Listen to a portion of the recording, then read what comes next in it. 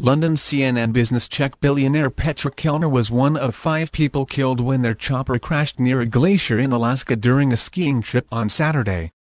PPF Group, the Czech investment company that Kellner co-founded, confirmed his death in a statement on Monday.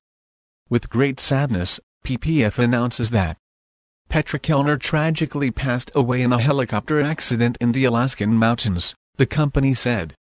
His professional life was known for his incredible work ethic and creativity, but his private life belonged to his family, it added.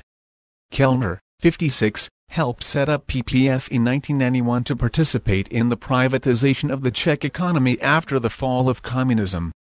He owned nearly 99% of the firm, which has stakes in more than 24 companies around the world, according to its website.